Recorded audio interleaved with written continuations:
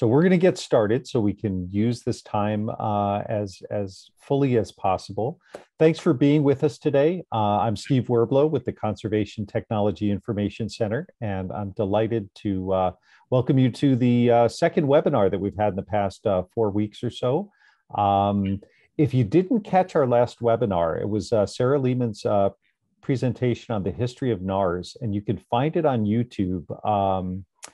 Go on YouTube, search for Conservation Technology Information Center. It'll bring you to our channel and you can catch the video there. It's a really great presentation and gave really neat context to the work that so many people are doing out in the field and in the lab.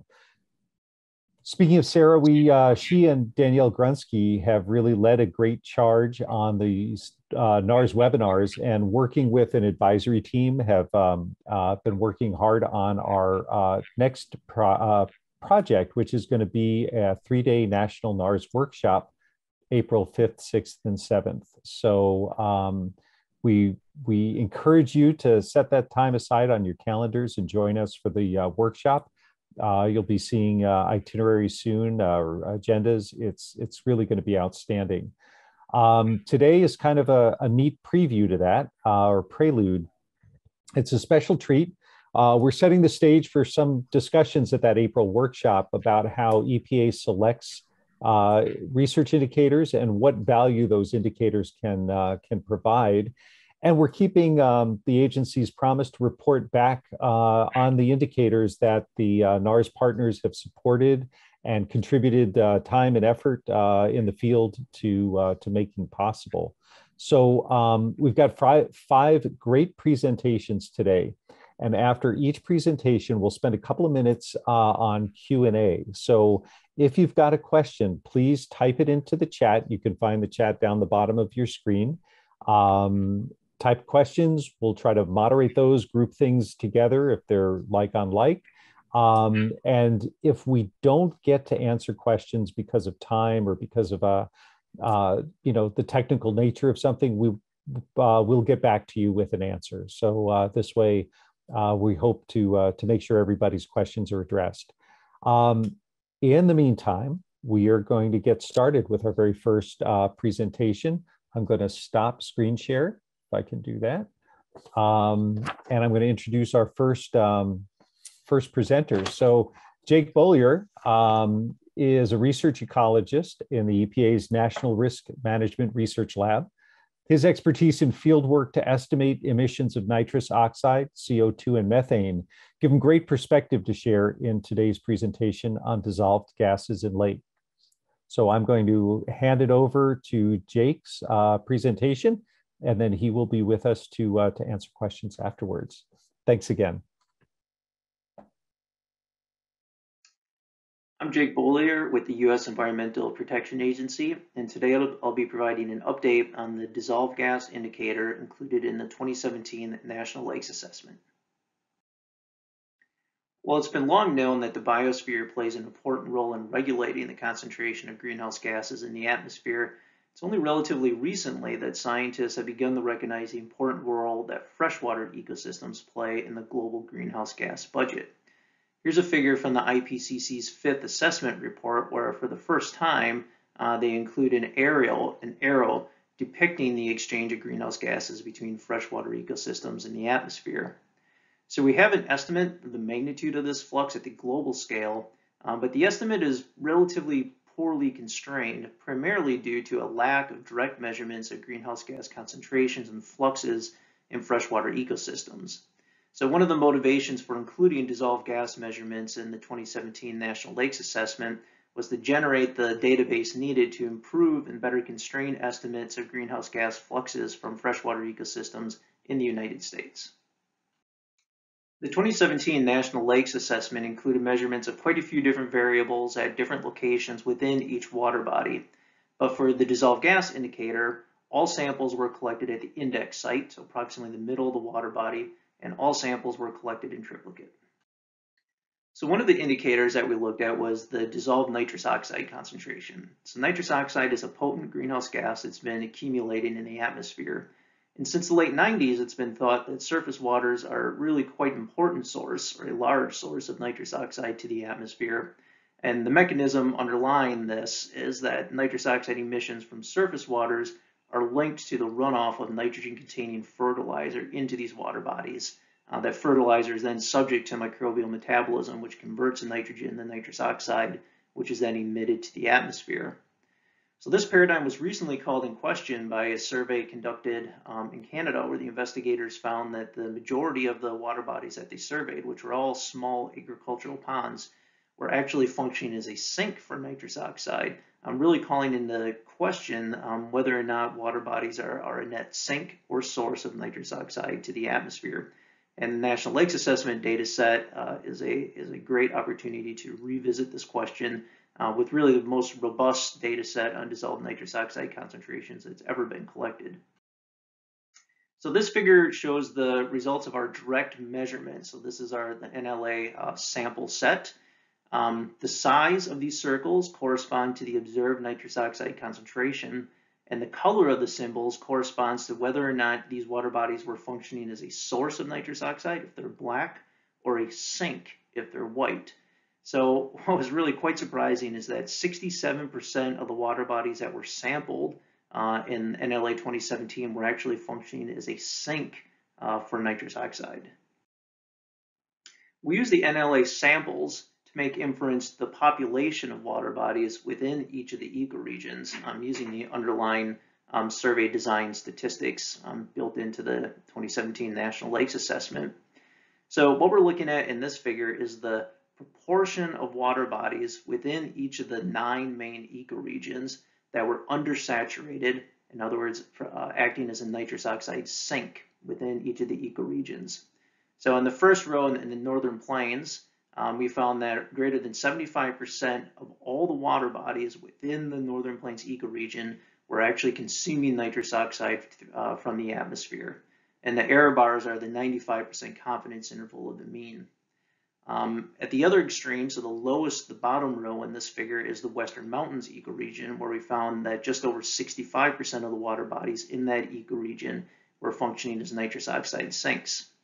So while we have some evidence of geographic variation in the extent of nitrous oxide undersaturation within each of these ecoregions, what I think really is much more striking is actually the similarity between these ecoregions.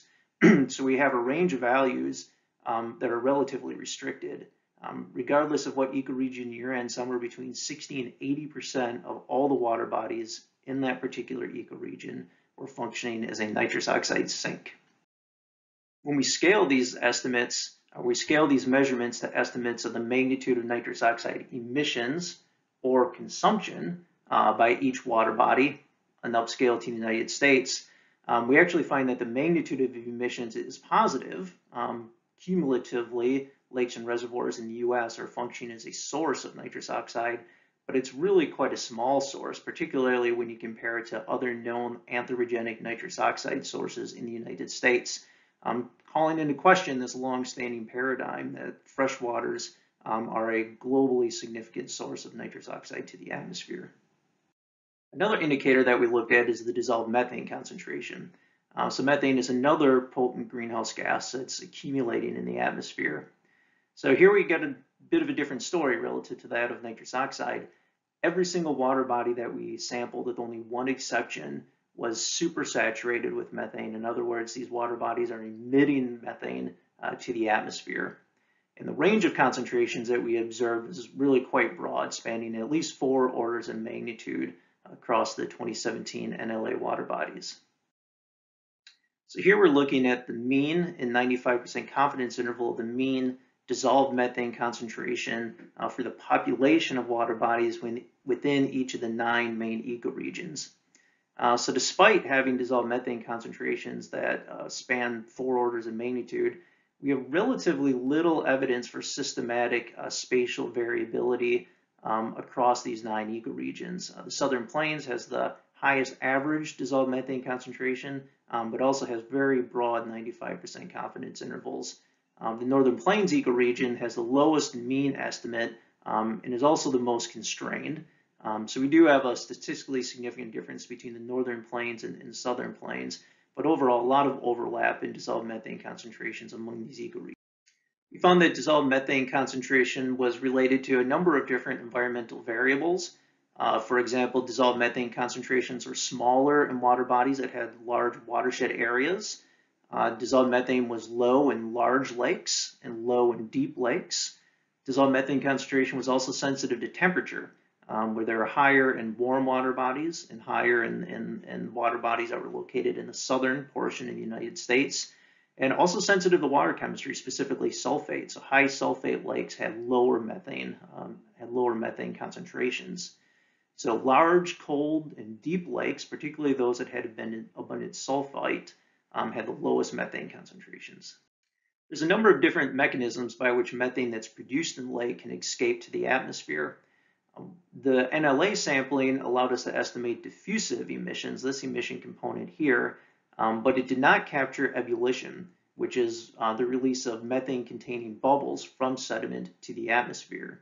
So we designed a follow-up project to investigate the magnitude of this bubbling emission in NLA 2017 water bodies.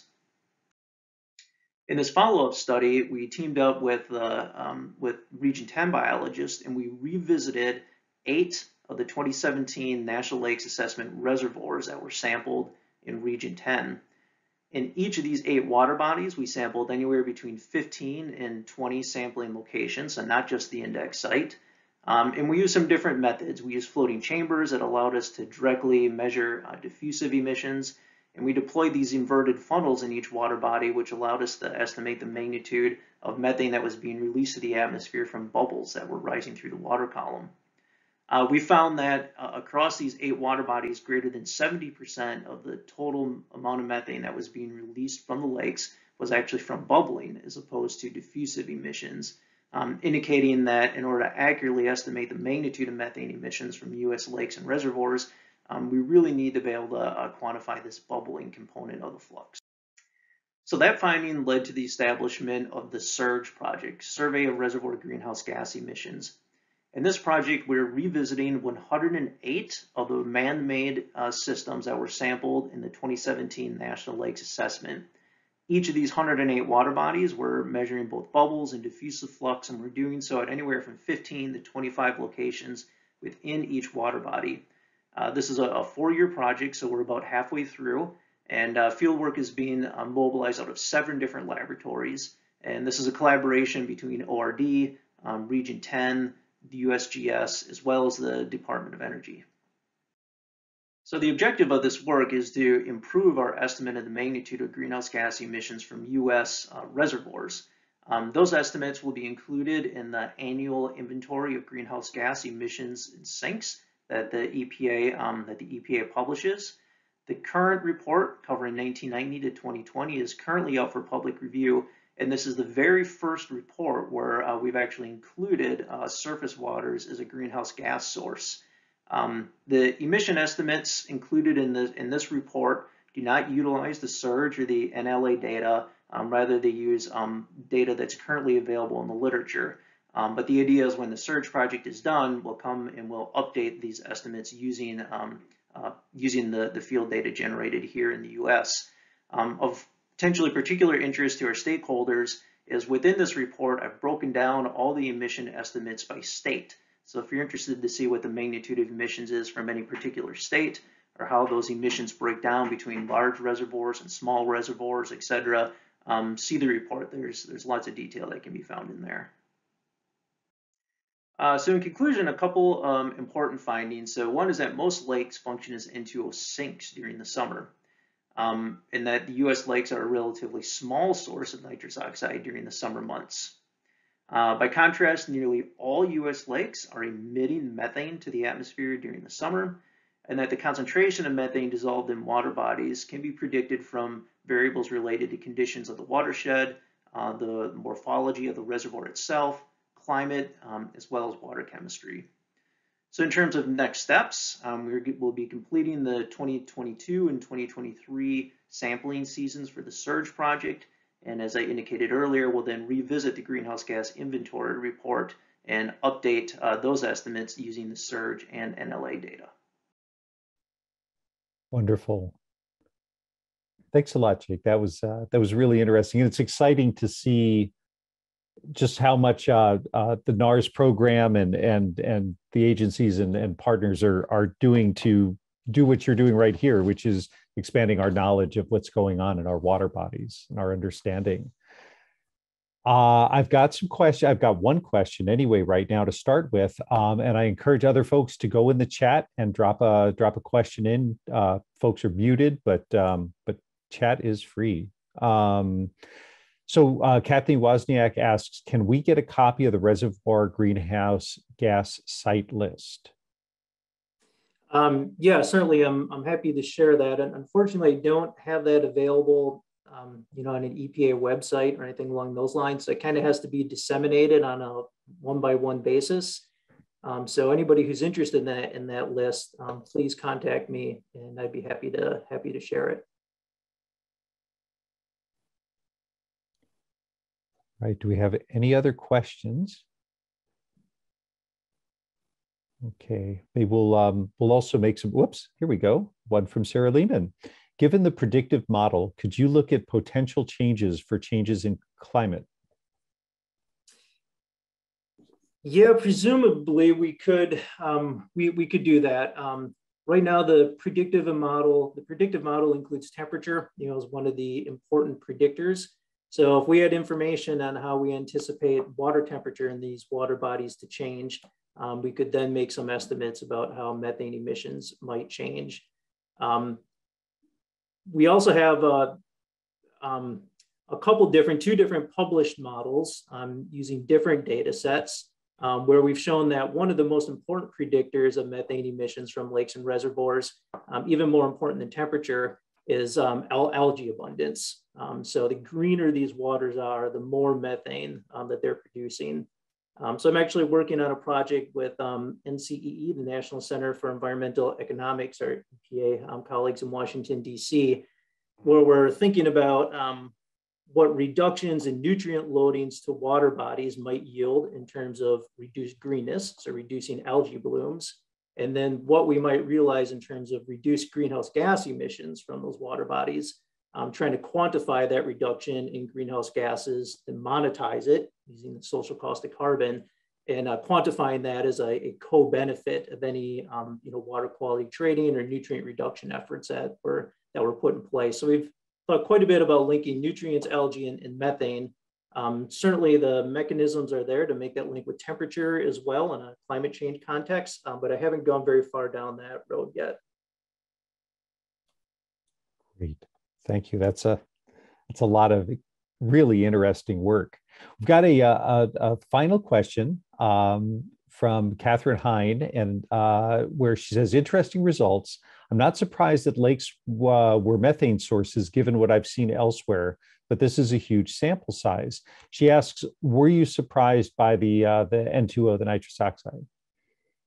Oh yeah, I was, likewise. So I wasn't real surprised by the methane, but it's never been demonstrated on quite this scale before. But the nitrous oxide, yeah, I was very surprised.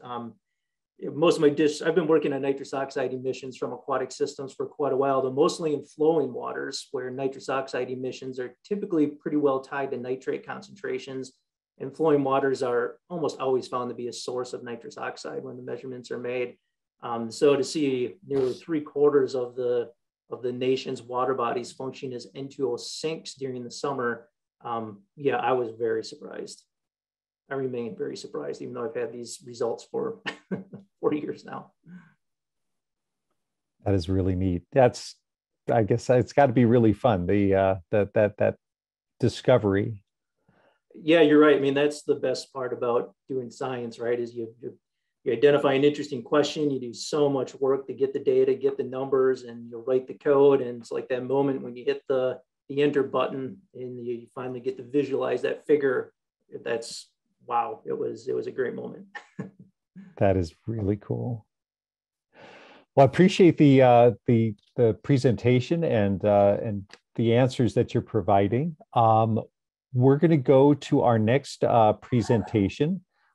Research biologist Eric Pilgrim, who works in EPA's National Exposure Research Laboratory, where he develops molecular DNA methods for bioassessment. environmental monitoring, and the detection of aquatic invasive species. So he's currently leading the development of DNA barcoding and next generation DNA sequencing for biological monitoring programs like NARS. So here's his insight into eDNA. Hello everyone, I am Eric Pilgrim with EPA ORD in Cincinnati, and I'm going to talk to you today about some of our NARS related projects, specifically DNA metabarcoding diatoms and bacteria from periphyton from the 2018-19 NERSIS samples. So to make sure we're all coming from the same standpoint, I want to give some background on DNA barcoding and DNA metabarcoding. So DNA barcoding has been around for about 20 years. It is the idea that you can use a specific piece of DNA, sequences from that specific piece of DNA, to identify organisms to species. For animals, it happens to be a mitochondrial gene called CO1. And so here's a layout of how it works. You have an unknown mayfly larvae, you get the barcode sequence, you compare that barcode sequence to the library of barcode reference sequences that are out there from curated, morphologically ID'd specimens, and then you get an ID for your unknown. DNA metabarcoding is expanding that to a mixed sample. So in this case, it is a periphyton sample that's a mixture of a bunch of different biotic communities. We extract the DNA from it all at once. We do PCR for the barcode locus and do next generation sequencing, a different kind of sequencing that creates millions of sequences for the samples. And then we go through some bioinformatics and come up with a list of members of that community within the periphyton. So the way this has worked for the National Rivers and Streams Assessment involved taking a subsample from the normal periphyton sample. We tried to make it the least a bit of work possible for the crews. So we just asked to get about 100 milliliters of the sample that they would normally have discarded. Then it was frozen and stored frozen, shipped to EPA Cincinnati frozen, where we then thawed it, filtered it, did our DNA extractions. Then we took the extracted DNA and did our barcoding PCR for diatoms. This is a gene called RBCL. It's a chloroplast gene. For bacteria, it is 16S. And then those went on to the instrument, the MySeq, for metabarcoding sequencing. And then we ran some bioinformatics on the output. So I can't actually give you a lot of information on the results right now because we're doing lots of different analyses, but just to show from the 2,000 plus samples for the diatoms, we ended up with over 4,000 operational taxonomic units, and we think of those as being analogous to species. That's from 37 million DNA sequences. And for the bacterial 16S, we ended up with over 13,000 OTUs from about 27 million sequences. And the reason I say analyses are ongoing is because we're looking at them from a lot of different ways, and as we start to look at them more, it raises more questions and leads to more analyses. So we're working with OW and some other folks in EPA Cincinnati, and it's a really interesting data set, so it presents a lot of opportunities. But I want to talk about one of the kinds of studies that we've done on a smaller scale that we're looking to apply to the national data set. So we had a nutrient indicator study that we did in a local watershed that we go to whenever we want to do studies locally within a watershed. And this is the Little Miami watershed. We've heavily studied it here at the EPA for decades now. And we chose 25 sites within the watershed that represent a gradient of nutrient condition for both phosphorus and nitrogen. They were sampled weekly from July through October, so that was led to about 14 samples per site. We also collected phosphorus and nitrogen chemistry from those samples, and we sampled the periphyton each week, and then brought those back to the lab, extracted DNA, and did metabarcoding. And then those metabarcoding results went through some other analyses, including Titan, which is a threshold indicator taxa analysis, boosted regression trees, and gradient forest analysis. And some of the output from those analyses leads to these cool figures here, where you can see Titan pools indicators into low or high responders. And so you get diatom OTUs that are responding to low phosphorus conditions and diatoms that are responding to high phosphorus conditions. And so the figure on the left, you can see a couple of different peaks. The low P diatoms are responding at lower concentrations. And then the figure to the right of that is just the gradient that each OTU is responding to.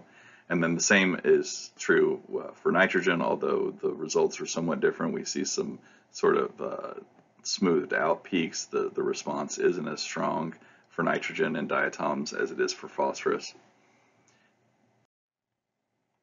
And then also for bacteria, we see some similar results. We see a nice strong peak at a low concentration for low P bacteria responders, and then a broader peak, broader curve for bacteria that are responding to high phosphorus conditions. And then we do see a distinct response to low nitrogen and high nitrogen in the bacterial OTUs.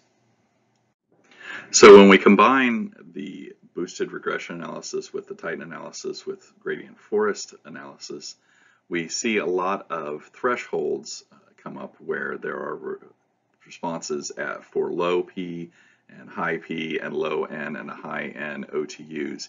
And when you can combine this all together, it leads to some points, some thresholds where we see changes in the community. And so this is just at the watershed level. We see similar responses in the diatoms and the bacteria within this watershed. It's not a guarantee that the bacteria are responding to the nutrients. They could be responding to changes in the diatom community, but still overall these are numbers that can be used as targets for a watershed or at a broader scale. And so looking at this at the watershed level, these are the kinds of things that we want to apply to the national data set, either at regional or full national levels, and see what sort of information and thresholds we come up with. And then I want to switch gears here and talk about work that we're doing for the National Lakes Assessment. This is very different. We are looking at fish eDNA, because currently, as part of the National Lake Assessment, there's no fish community analysis of these lakes that are sampled. So eDNA is any kind of DNA that is shed from the organism during any sort of biological process, feeding, excreting, being eaten, respiring, just swimming around, sloughing cells into the environment.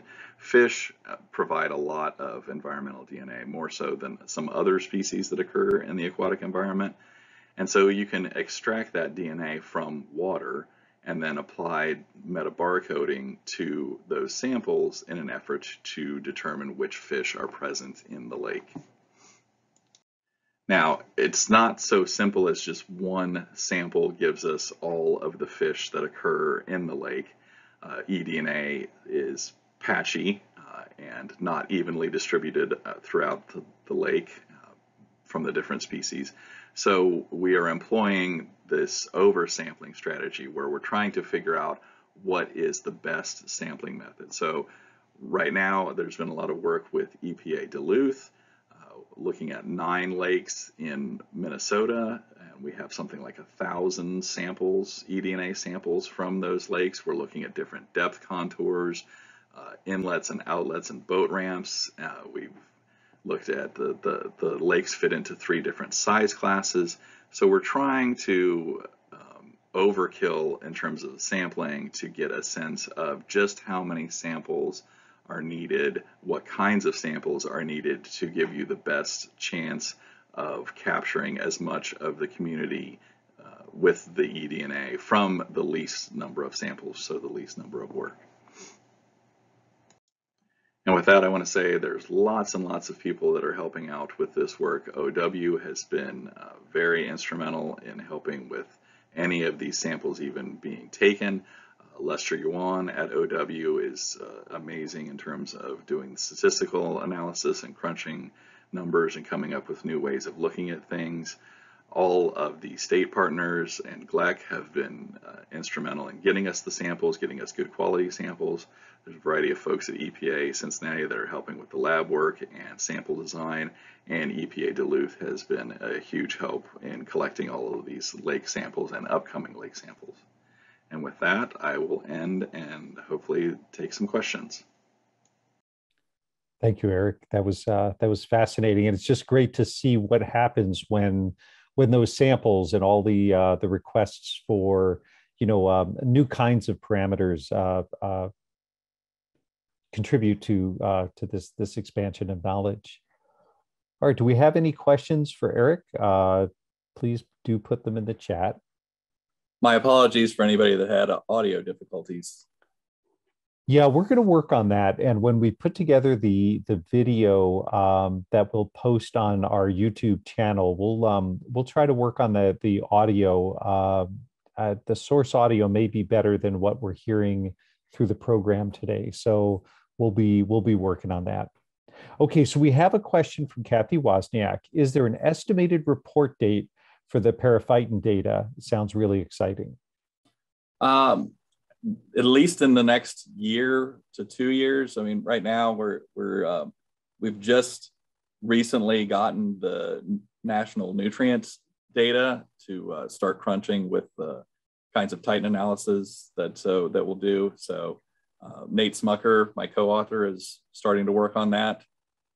So hopefully we'll have some answers on that in the next 6 months to a year. I don't know when we'll have an actual report, but anybody that's interested certainly can reach out to me and I'll let you know. Great, thank you. Here's one from Jay Silvanima. Sorry about that.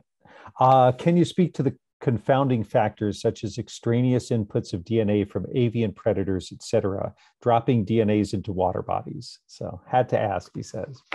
Yeah, that's possible. So certainly the question will be how many times a species shows up in the number of samples. So if a species maybe only shows up in one sample out of, say, 30 taken for a lake, then we might have, it might not be considered clearly a member of that community and would probably take more work. But so you would think that wouldn't be as common for, say, bird poop. As opposed to the newly discovered lake osprey or underwater lake osprey. Yes. Okay, here's one from Brene Brooks. How dynamic is the DNA to other parameters such as stream flow volume? Is that in reference to the diatom, the periphyton, or things like fishy DNA? The diatom and the periphyton. That's certainly something I think that Lester will want to look at. I can't say much about that myself. That's not my area of expertise. But this is being periphyton. It's a little different than just, say, sampling the diatoms that are present in the water column, which we've considered doing as a comparison. But the periphyton's already part of the regular collection that the field crews do. So we just thought it was easier to piggyback off that. Great. Okay. We've got two more, and then we're going to cut this off and try to address any of the rest at the end. So one from Kathy Wozniak: are you able to look for the toxin genes for cyanobacteria? Yes, we would be able to do that. That's not been our focus, but there's some other folks in Cincinnati that do that work. Jing Rang and Jorge Santo Domingo have been interested in HABs. So certainly wouldn't have a problem with sharing the DNA with them if that's something they want to investigate. Sure, there's going to be a lot of interest in that. Okay, last question for this program, or for this presentation, and that's from Robert Smith. Do you see a possible application for barcoding or metabarcoding for bacteria source tracking? Could we use this tool to find bacteria like E. coli or Enterococci sources in rivers, lakes, etc.? Yes, and there's some work. Rich Hoagland's group already does some of this kind of work with the NERSA samples. So I'm not sure if it rises to the level of source tracking because the sort of the sampling scheme that is created by NARS, because it's not extensive within a watershed, but it certainly could point to places where that kind of work should be done. All right, and then for more on bird poop and process, I'm going to direct folks to the chat because there's an interesting comment from Chelsea Hatzenbuehler about fish eDNA and bird poop. So have a wee look. And in the meantime, what we're going to do is we're going to start queuing up the next presentation. And this is by Troy Langknecht of Rhode Island. She's putting some of these eDNA tools to work on a project examining the effects of nanoplastics on benthic communities.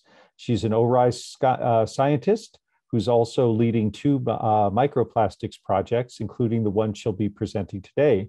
That's a pilot study of microplastic contamination in marine sediments off the coasts of Maine and New Hampshire. So we're gonna roll Troy's presentation, and then we'll have questions at the end. Hi everyone, my name is Troy Langknecht. I am an ORISE research participant with the US EPA's Atlantic Coastal Environmental Sciences Division in Narragansett, Rhode Island. And today I'll be sharing progress on the NCCA pilot study looking at microplastics contamination in marine sediments off the coast of Maine and New Hampshire. To start off with some background, microplastics are plastic pieces less than 5 millimeters and are ubiquitous in marine environments. And they eventually settle into benthic sediments where they may have various negative impacts on marine organisms, such as internal blockage, entanglement, and exposure to hazardous chemicals, although there are other impacts that are still being researched at this time. Therefore, quantification and identification are really important to better understand potential impacts and to identify areas for further research. However, these processes are really time and cost intensive. And there's little research available investigating relationships between microplastic abundance and sediment characteristics and measurements that could act as possible indicators and therefore forego these time-intensive quantification and identification procedures. There have been a couple of studies to indicate that small grain size may be an indicator, but again, there is very little research on this topic. And so we decided to conduct this pilot study to determine if regular monitoring through the National Coastal Conditioning Assessment on microplastics was feasible.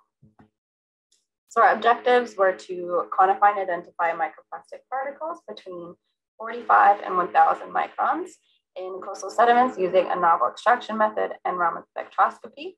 And we also wanted to look at whether microplastic abundance among sites of varying degrees of human disturbance were different, and to conduct exploratory analyses correlating abundance with sediment characteristics and measurements.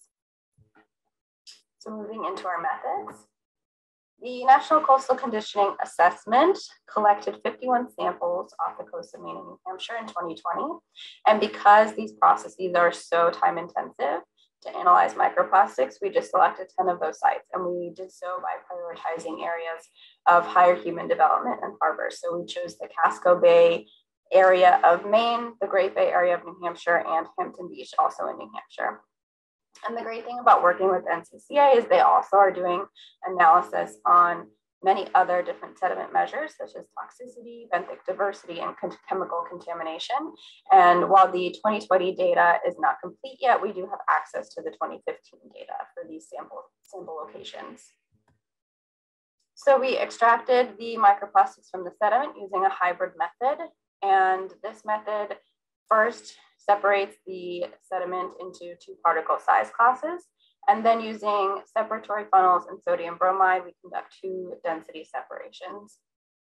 Following extraction, we identify the microplastic particles using Raman spectroscopy, picking the large particles from the larger size class and analyzing them individually. And then we scanned the smaller size class filter, 12.5% of it, and extrapolated that data. So moving into our results, The mean across all 10 sites was 165 microplastic particles per 100 grams of wet sediment. And we did find microplastics at all 10 sites, so you can see that the number varied quite a bit across all 10 sites.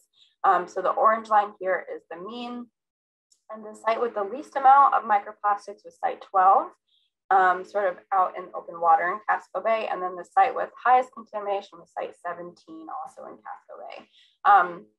And so these northern sites in Casco Bay, 17, 11, and 27, all had relatively high abundance compared to the other sites. And we're sort of still investigating why that might be. There are several marinas in the area, fishing areas, and they're all sort of at the mouth of that smaller bay. So those could be contributing factors to the higher microplastic abundance. The other site with considerably high abundance compared to the other sites was site 38, which is right off the coast of Hampton Beach in New Hampshire. And so we really weren't surprised about that level of contamination, as Hampton Beach does get a really high number of tourists every summer, and there is really high human disturbance because of that.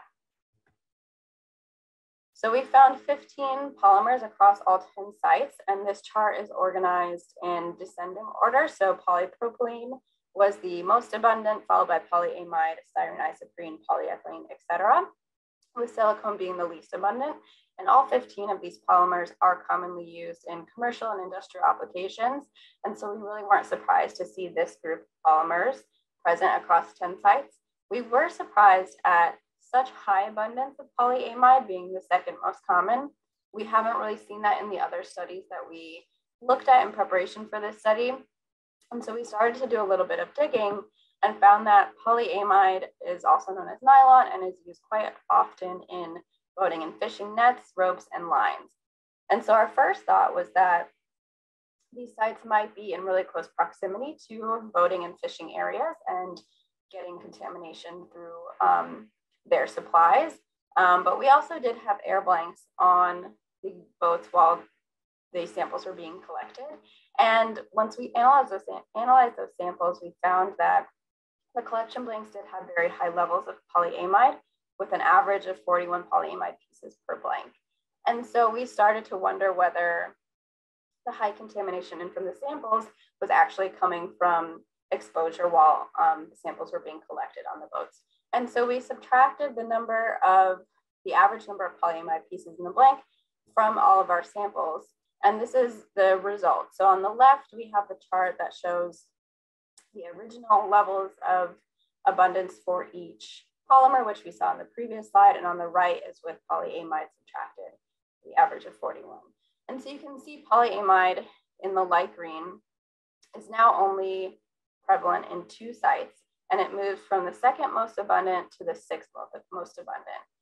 And so this really tells us how important blanks are when conducting microplastics analysis. We know that humans are contributing to microplastic contamination in the environment, and that does include activities like sample collection and things that we do while we're analyzing the samples. And so having blanks allows us to understand what the environmental contamination levels were before we got to those sites. And so blanks are really important, and we think that this chart on the right is probably a more representative abundance of polymers in the environment.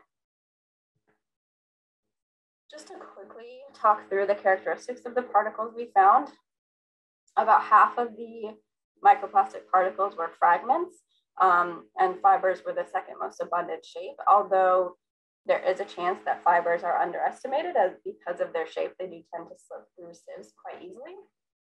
And then moving into the size, the majority of the microplastic pieces were less than 250 microns. And this has been noted in many other studies and does present some concerns for health impacts. The smaller the particle, the more different channels and pathways they could take to enter human bodies or different organisms in the environment. And then for color, we found that the white, gray, silver, clear, and black dark particles were more abundant. And we did look at the shape by polymer type, and we found that a lot of the polymers did have sort of a characteristic shape that they appeared in the environment. So acrylic, polyamide, polyester, and polyethylene terephthalate were all mostly fibers, which of course these are used as nylon or in the textile industry. Others were more often found as fragments, such as PVC, silicone, styrene, isoprene, and Teflon. And then there were a couple that were pretty widespread, so polyethylene, polypropylene, polystyrene, and this isn't really surprising because those are very commonly used polymers and they're used for a host of different applications. And so it's not surprising that they're showing up in different forms in the environment. And finally, to discuss the correlation with sediment measures, we did find a correlation with 9 of the 10 sites with total PAHs. And we think this is likely due to the proximity of similar sources. So both PAHs and microplastics could be coming from things like roads or marinas, or we think it's because of similar behavior in fine sediment. We did not find relationships with other variables, such as total organic carbon, grain size, metals, or benthic survival. And we were a little bit surprised to see this because some other studies have found that small grain size and total organic carbon have been correlated with sediments, and our data did not show that. We are looking to do some future analysis, looking at correlation with proximity to anthropogenic sources, such as wastewater treatment plants, boat yards and marinas, and recreational areas. So just to summarize, we did find microplastics at all 10 sites, and these levels were similar to other coastal and estuarine sites. We did find that and reiterate that blanks are really important to identifying possible contamination, and smaller microplastics are more abundant than larger microplastics, which could have potential negative health implications for humans and marine organisms. We did find a correlation with total PAHs, and that could provide a site prioritization for researchers. But we'd like to do some future analyses looking at relationships with proximity to anthropogenic sources. And with that, I thank you for your time and look forward to answering your questions. Thanks, Troy. That's sobering stuff. And as a layperson, it's really exciting to see the logic and process that goes into scientific method. It's just it's a really neat phenomenon to observe. We have our first question for you from Matthew Lyman, who asks, have you looked at circulation patterns within Casco Bay and if they may relate to the higher concentration at Station 17? Yeah, so far we haven't looked into the circulation patterns, but I do know some other studies have looked into things like that and like deposition as well. So that may be something that we look at as we continue to consider different elements that are influencing microplastic abundance at these sites. Great, thank you. Do we have any other questions? I'm going to watch the chat box. And at this point too, I'm going to continue or once again apologize to the speakers for the audio issue that we've found ourselves in. And so Sue and Callie are working on a fix to that. And again, when we put this up on video, we will make sure that we've got the original source audio. But in the meantime, in the next couple of minutes, hopefully we'll be able to fix whatever's bedeviling the audio. But we really apologize to the speakers who've put a lot of time into sharing these programs with us. Sarah has a question for you, Troy. Do you know if there are any consensus growing related to monitoring or lab methods? I think we're moving in the right direction. There are no standardized methods at this time, either for sample collecting, extraction, identification. But I think the community of microplastic researchers as a whole, it definitely works together. It's a very collaborative field right now. So I think we are moving in the right direction. There was a very large intercalibration study conducted by the Southern California Coastal Water Research Project, SCWRP, in California. And they did a really large study with 40 labs to try to standardize methods. And that was part of a microplastics mandate by the state of California. So I think we are moving in the right direction, but there's definitely still a lot of work to be done in that area. Great, thank you. Yeah, that's certainly going to be a information in high demand. Do we have any other questions? All right, I understand we are ready to try plan B or C on audio. So again, apologies to Jake and Eric and Troy for the audio issues, and to all who are listening. But we're going to try a new plan for the next one, and that one's going to be from Mary Nord. Mary Nord is a life scientist with EPA's Region 5 Water Division in Chicago, who's helped develop ambient background threshold values for sediment quality in lakes around the contiguous US. Today, she'll be presenting some of her insight on sediment contamination in lakes. So we're going to roll that and hope that we've got good audio.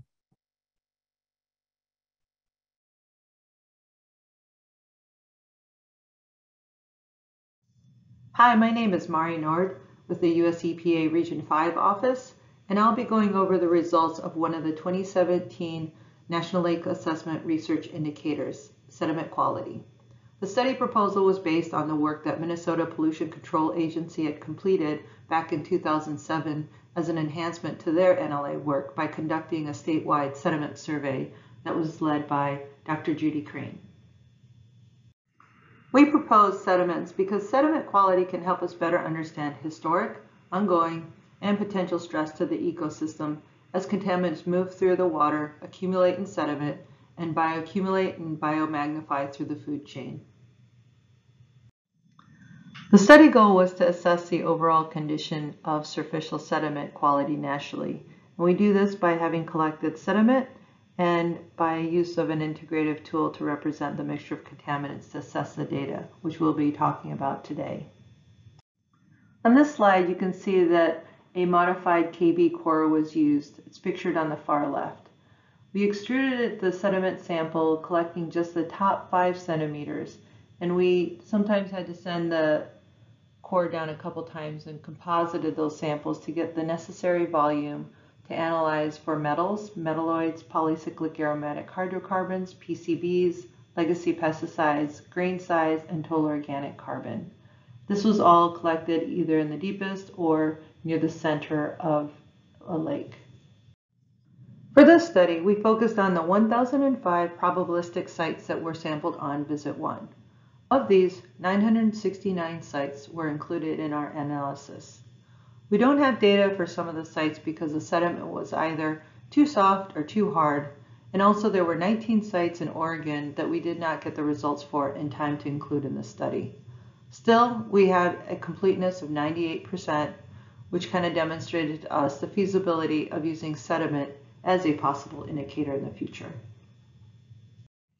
As part of the analysis, we looked at the data and found some interesting patterns. One of the patterns that we looked at was in total organic carbon. In the bottom right graph, you'll see samples with high percent total organic carbon and high percent moisture, making some of the sampling at those sites a little bit more challenging. Just to give you a sense of that, in the photos top left, that was taken immediately after pulling the core up. And after waiting 10 or so minutes, you can see kind of that material had settled a little bit more, but it took that long in the top right photo. You can see that this pattern is mostly found with these high total organic levels in the Northwest, Midwest, and Northeast. For this study, we decided to use the consensus-based sediment quality guidelines derived by McDonald and others. For these guidelines, they have 2 benchmarks, the threshold effects concentration and the probable effect concentration. The values below the TEC are considered to be protective of benthic health, and those above the PEC will likely have detrimental effects to the benthic health. We then decided to generate box plots and compare them against PEC and TEC values. Metals such as copper are common and occur naturally and are essential to life at the right concentrations, but in excess may be toxic.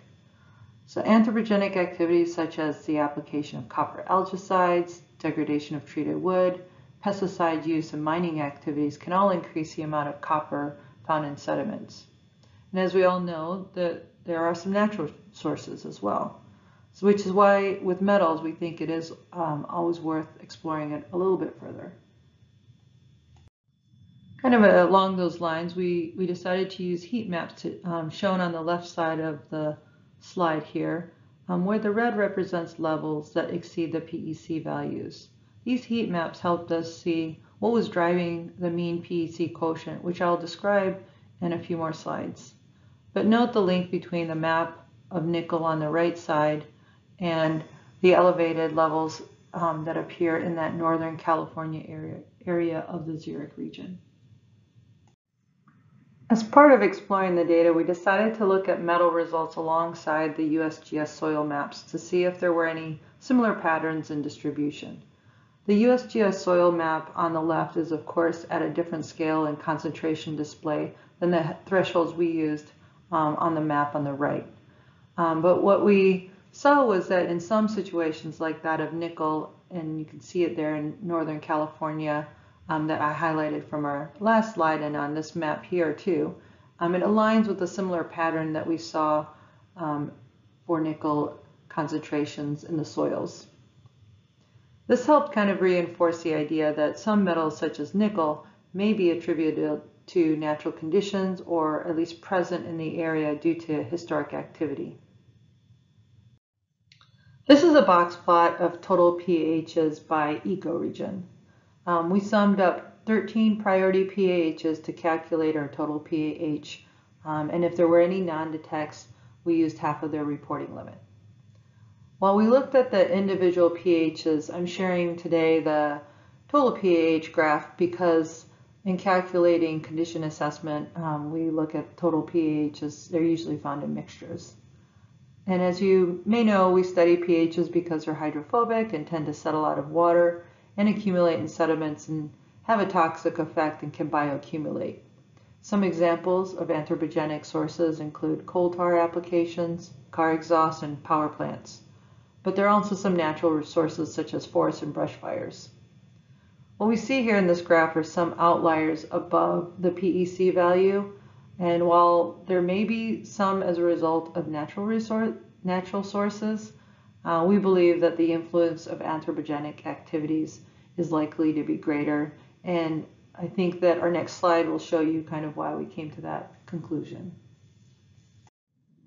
We also decided to explore the results in the context of land use around a lake.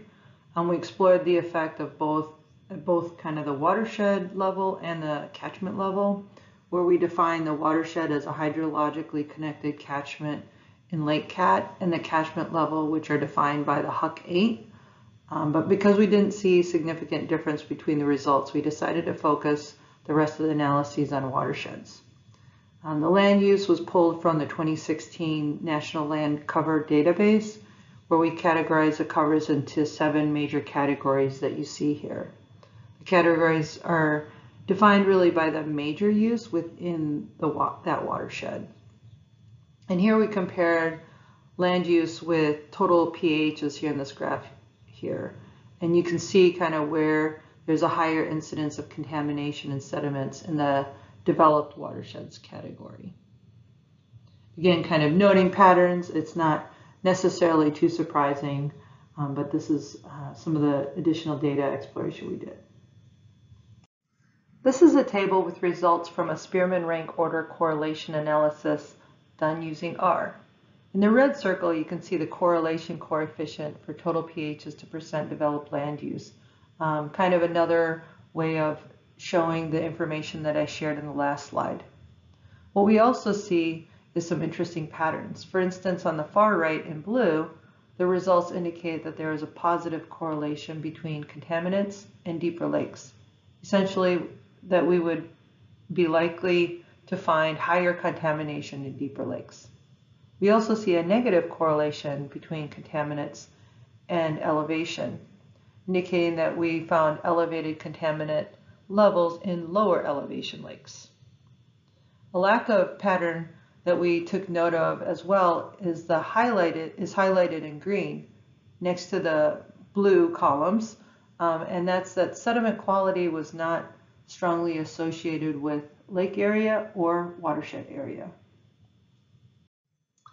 While the thresholds for the different parameters were great to help analyze the data, to assess sediment quality at a broad national scale, we decided to calculate the mean PEC quotient.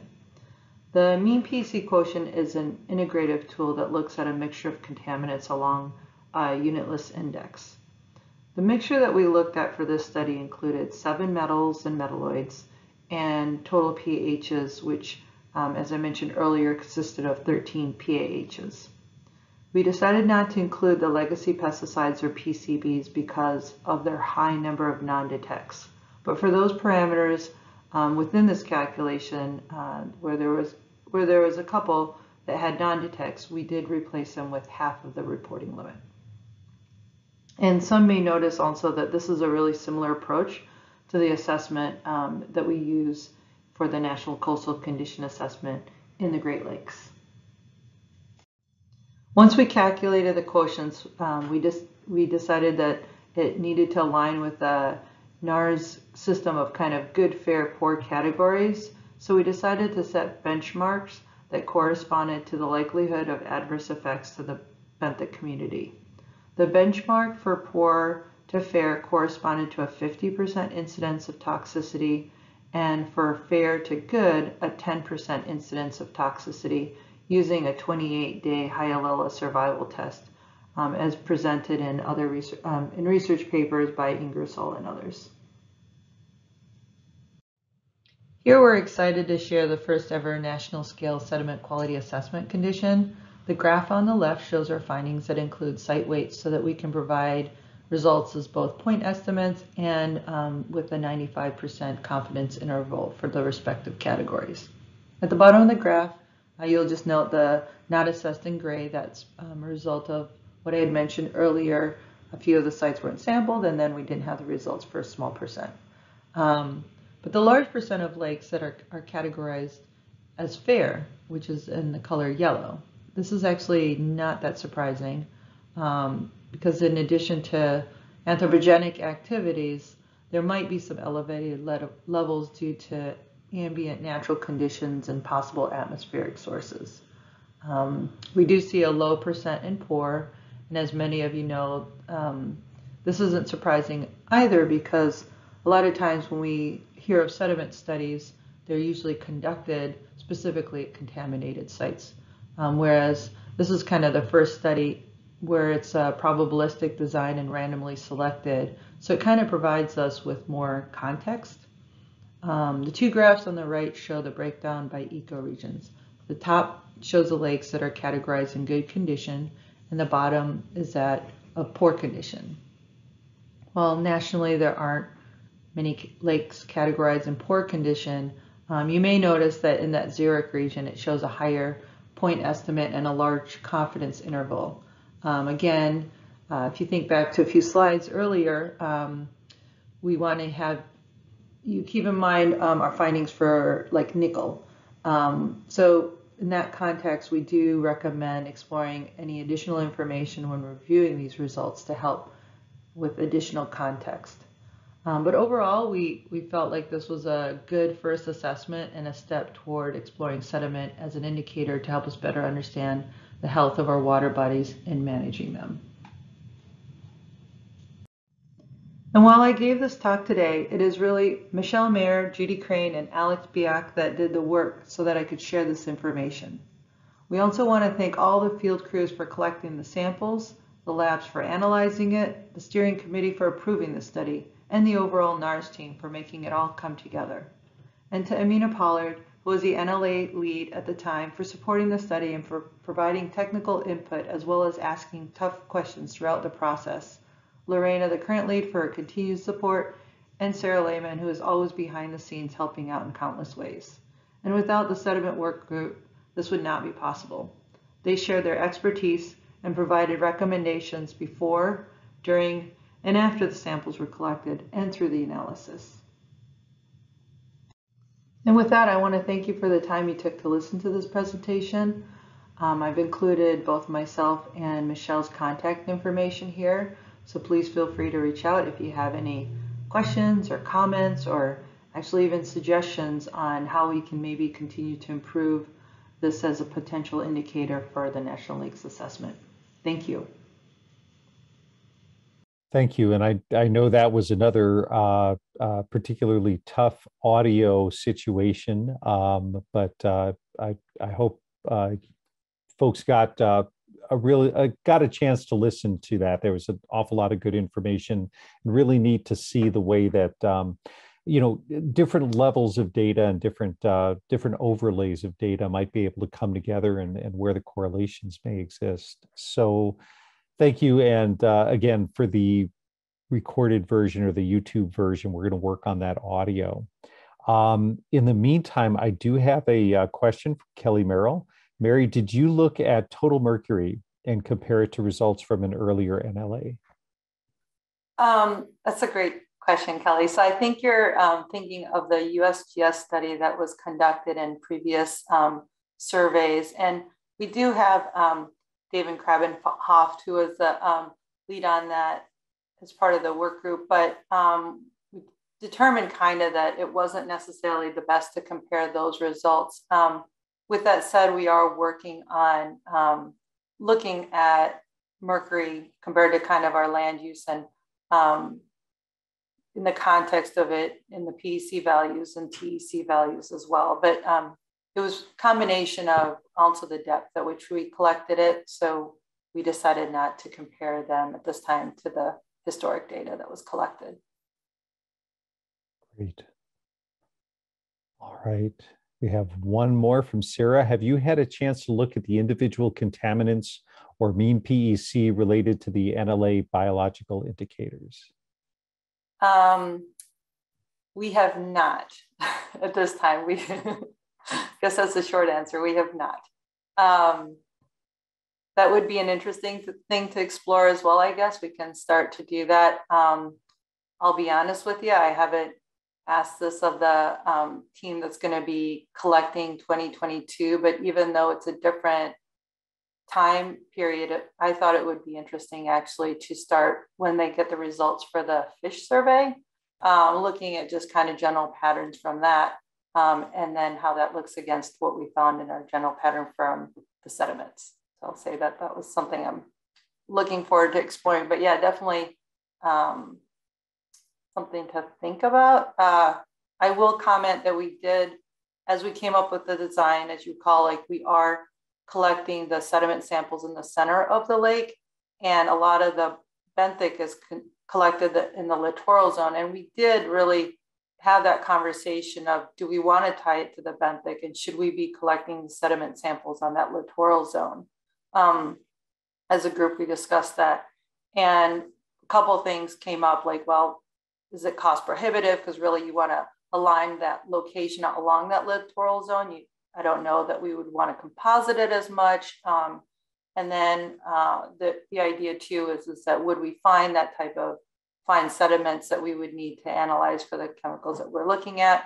So there was a lot of discussion around that. And so I think at that moment, we sort of acknowledged that maybe it would have to be pulled apart.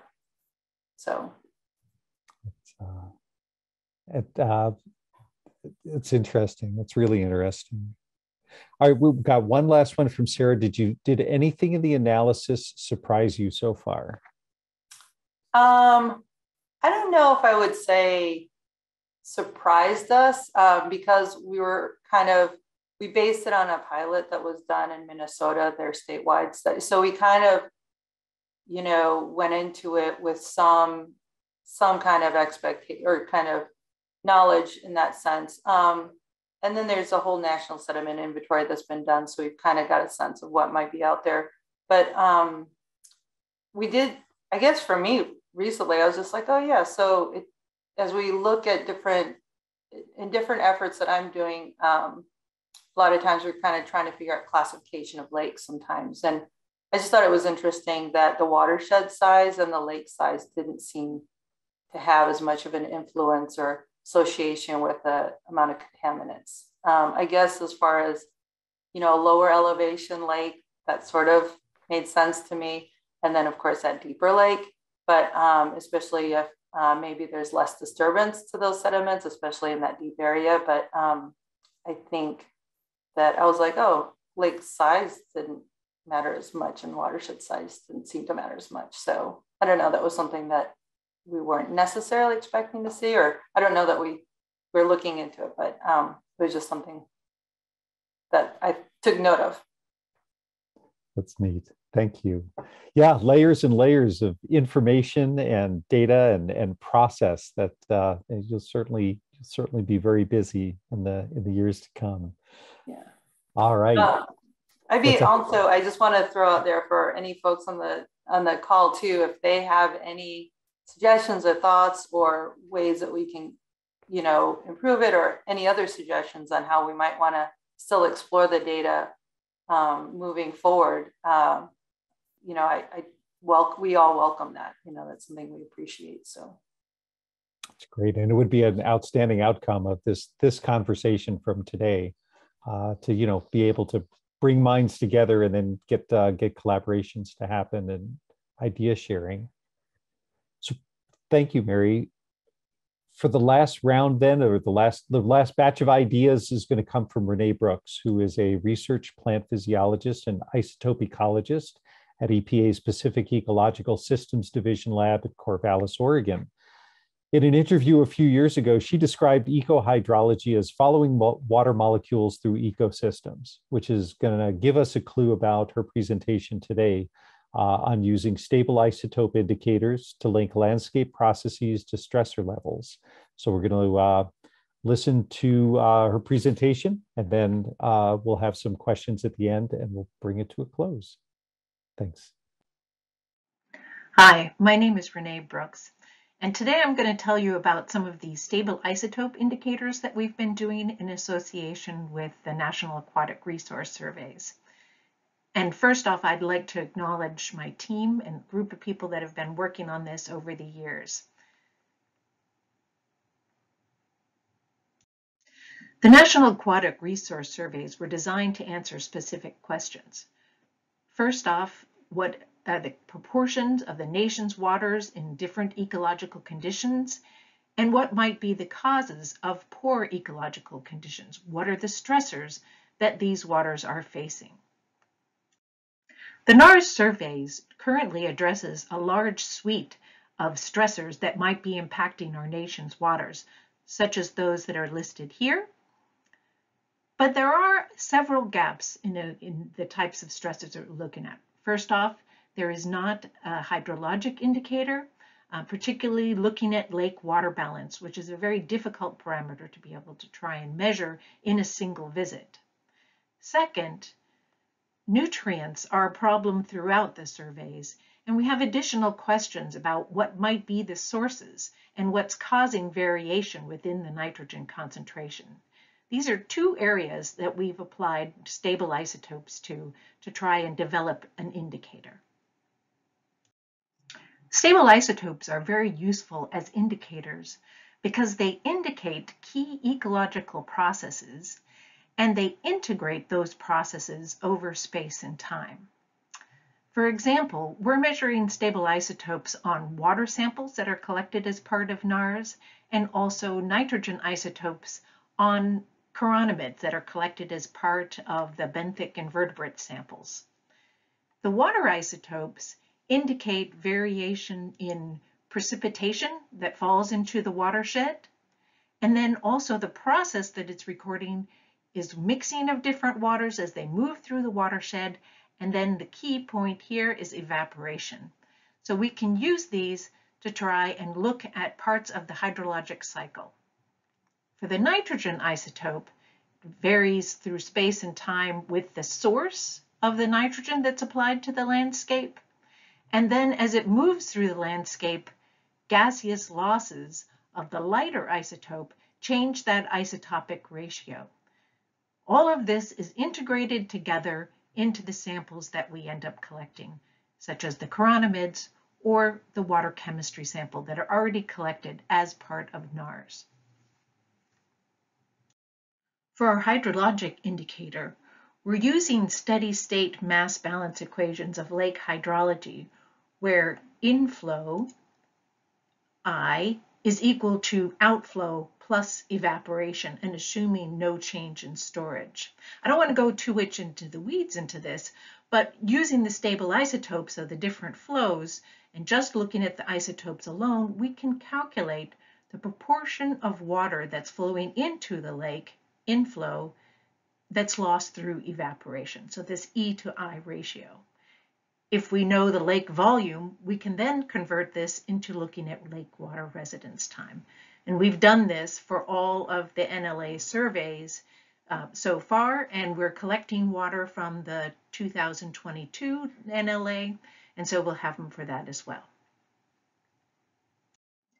Using the E to I ratio that we calculate from the lakes, we can then divide lakes into different hydrologic classifications.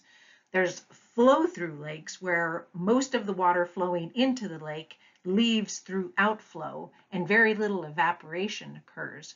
Those are ones that have less than a value of 0.4. So a value of 0.4 means that 40% of the water would leave through evaporation and 60% would leave through outflow. Ones that have an E to I ratio higher than 0.4 are considered restricted basins. And ones that have higher than 1 mean that all of the water is leaving through evaporation and there is no outflow. And if they're much greater than 1, then these are desiccating lakes. This figure shows those classifications that I talked about, the through flow, restricted, and closed basin, as they're estimated for the population of lakes from all 3 of the surveys that have already happened for the lakes. This is a population for all lakes here, for natural lakes, and for man-made lakes here. And you can see that the majority of lakes within the United States have evaporation to inflow ratios less than 0.4. So most of the water flowing into them is flowing back out again. But we do have a significant proportion of restricted flows, but very, very little closed basin flows. Man-made lakes have lower evaporation compared to natural lakes, and natural lakes have more variability over time. One of the more important aspects of this E to I ratio as our hydrologic indicator is that it's strongly related to the nitrogen concentration within lakes. If you look here, we've got the E to I ratio plotted along the bottom from 0 to 1, and then total nitrogen concentration within the lake here. And notice that this is a log scale. And we've got all 3 of the surveys that have been completed to date. And this relationship is very strong for natural lakes that we have in this figure. And for all 3 surveys, that relationship seems to be fairly robust over time. For man-made lakes over here, the relationship isn't quite as strong, but it is also quite robust.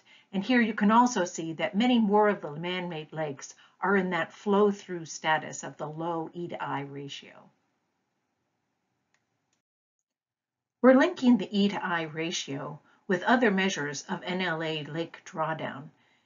And we're using structural equation modeling as an approach to try and understand some of the drivers of lake hydrology, and in particular, we're trying to elucidate the human hydrological influences on these measures of lake hydrology.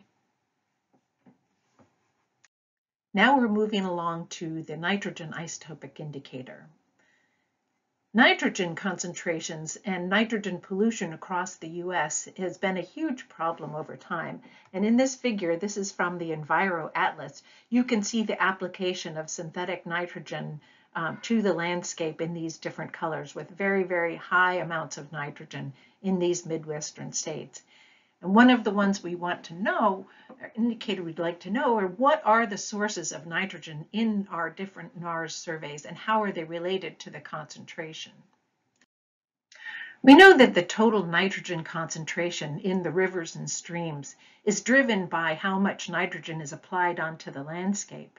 And in this case, we have the 2008-9 National Rivers and Streams Assessment, the total nitrogen concentration plotted here, again on a log scale, against fertilizer inputs across the watershed. And while we have a strong relationship here, there's a lot of variance that's unexplained. And so we're trying to look at and understand how the nitrogen isotopes might be able to help explain this variation. Here's the same figure, but now I've highlighted the chironomid 15N values with the low isotopic values in blue and the high isotopic values being in red. And you can see differences in the relationship associated with that. So let me just walk you through this. If we just focus in where fertilizer inputs into the landscape are high, and we know that the source is synthetic fertilizer, now we see a relationship with an increasing 15N of the chironomids has a decrease in the nitrogen concentration in the streams themselves. This high N15N is indicating removal across the landscape. So nitrogen is being removed, ending up in lower nitrogen concentrations within the streams. At the other end, when fertilizer inputs are low, we see the opposite sort of relationship.